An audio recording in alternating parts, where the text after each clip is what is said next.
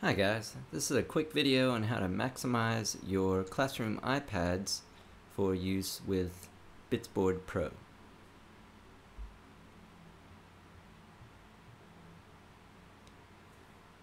Now when you're setting up Bitsboard Pro, create a user profile for each iPad in your classroom. I'm going to show you how to do that. When you first open up Bitsboard Pro, you're going to see something that looks a little bit like this screen here. Okay, but what you want to do is click on the left-hand corner on the icon. It's usually going to be, you're going to be set up as a guest, as the default user in Bitsboard. We want to change that. Okay, what we want to do is add a user to your Bitsboard Pro on your iPad. So you're going to hit this plus sign. Okay, and what you are going to do is add a new user.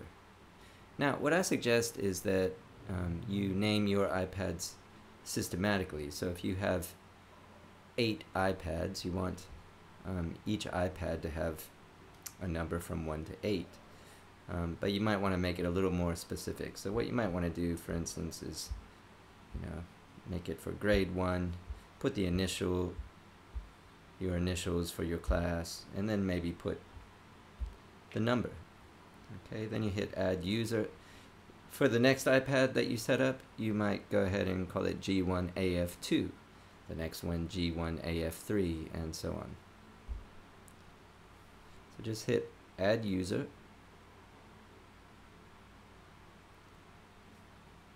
Okay, and what you should see is that in the left-hand corner you are now set up under that username. Okay, what we want to do now is join what is called a class.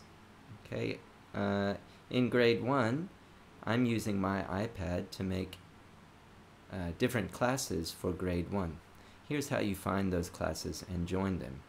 You're going to hit catalog, and then the best way to find anything that I've created is to just go ahead, use the search bar and search for my name.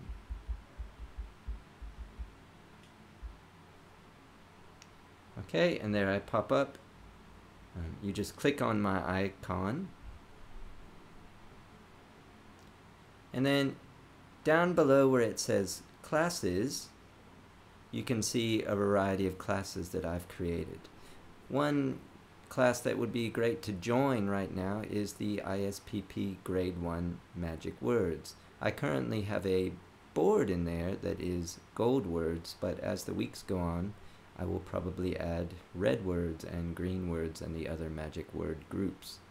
So you're going to find ISPP Grade 1 Magic Words under my classes and hit join. And if you've done that, you should get a message that looks like this. And what's happened now is that the user profile you just connected has joined my class. You can check on this by hitting the home icon, which is the little house in the left-hand corner on the top. And there you see, under classes, ISPP Grade 1 Magic Words. You can go ahead and click on that. And in this class, you are going to see all the boards that I create and put in that class as I do it. So right now there is only a test board called City Sounds, another board that is ISPP Gold Words, but in the next couple weeks, like I said, I will add more boards, so there may be ISPP Gold Words, ISPP Red Words, ISPP Green Words. Your iPad will then update with the new boards that I put into your class. So it's very handy. You don't need to keep finding boards and downloading them. As your iPad is connected to this class, you've joined this class, it will automatically update with any new information I put in that class.